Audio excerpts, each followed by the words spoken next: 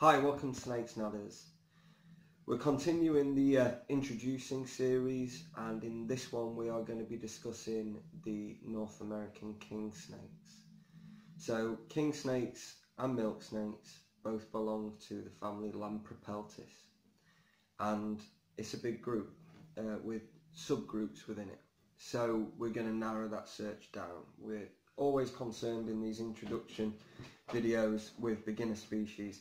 So we're going to take the North American kings, and they are from something called the getulus complex. So there are different species within that, and they span coast to coast across North America, from Florida through to California. The common species that we would come across are Californian kings, affectionately known as Cali kings, Mexican black king snakes, Florida king snakes, South Florida king snakes, and chain kings. So these all have the first two names, Lampropeltis getulus, in their Latin name, and then they have their subspecies third name, which is what differentiates them. Their care is pretty much universal, and there's minimal difference in adult size and dietary habits. You're going to end up with a snake that's between 4.5 and 5.5 feet long. They're going to be relatively heavily set, but they're only going to have small heads. In the wild, they are reptile specialist feeders, whether that be snakes or lizards. And fun fact, they're immune to rattlesnake venom, so hey, that's pretty cool. They are incredibly active constrictors with their food, and when it comes to feeding, it's actually hard to find a better feeding beginner species than a king snake. On occasion with babies, this does work against them, because they think with their belly first rather than their brain, and assume that the reason that you've gone into their vivarium is to feed them. They do grow out of this, and with regular handling become totally tame. Now, there are morphs available of these king snakes, but they don't need all the genetic tomfoolery that they do with corn snakes, because some of the colours that are available are insane. They're awesome. And we've got variations within different species as well. Probably the most prized of the group is Mexican black king snakes. Once upon a time, 15-20 years ago, they were commonplace, and they used to sell for 15-20 quid a piece. Everybody had them. And then they went through the doldrums.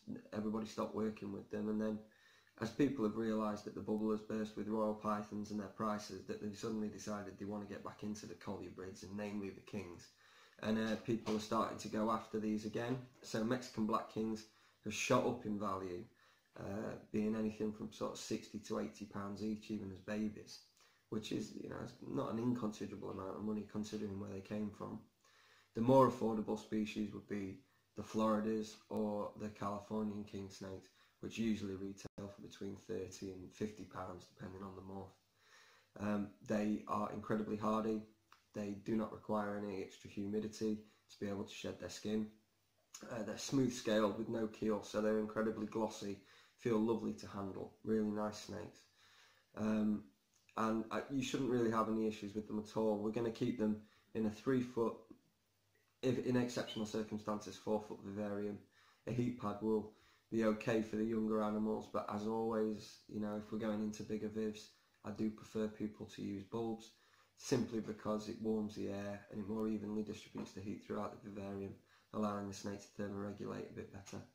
If the animals are to be kept in a rack system, then fair enough, yeah, heat pads, no problem. But, you know, this again is a video for beginners, not for breeders, so 9 out of 10 pet keepers are going to have it in a vivarium on display in the home. So yeah, probably a good reliable day-night dimming thermostat, a bulb with a cage around it, a hot end of 30 degrees, cool end of about 24, and then at night the temperatures can drop to 24 degrees. They've got fast metabolisms. They seem to poo for England, so you can feed them, and we're probably going to get 2 poos a week. We'll fully clean them out every 4 to 6 weeks. They have small heads. They don't take the mammalian prey in the wild, even though they'll avidly take it in captivity. They're more likely to take reptiles, which are a lot more slender, and over time their heads have developed to be quite small because they just don't need a massive gob, because they're not taking things with hip girdles for a start. So if you try giving them the bigger meals, you might find that they regurgitate or refuse the food. So you may need to keep your king snake or milk snake on smaller size prey for longer before we transition up through the sizes. So I would say that if you took a corn snake at 5 feet and a king snake at 5 feet, the king snake's probably going to be on the size below what the corn snake is on, simply because the corn snake's head is probably about 20% longer, and therefore the gape is wider than the king snake. They come in a variety of either plain, like Mexican black. They come with bands, such as the Californian King, stripes with the Californian King, or saddles and speckles, which is the Floridas and the chains. My personal favourite is the Brooks King Snake, previously known as the South Florida King Snake. Absolutely stunning. You can't really go wrong. They're pretty much bomb-proof. They are coming back in numbers. Definitely worth consideration from corn. After all, a lot of people keep corn snakes, and whilst corn snakes make fabulous beginner pets, so do kings. And if they're handled regularly, we've got no issues at all. I hope you're enjoying the videos. We'll try and keep them coming.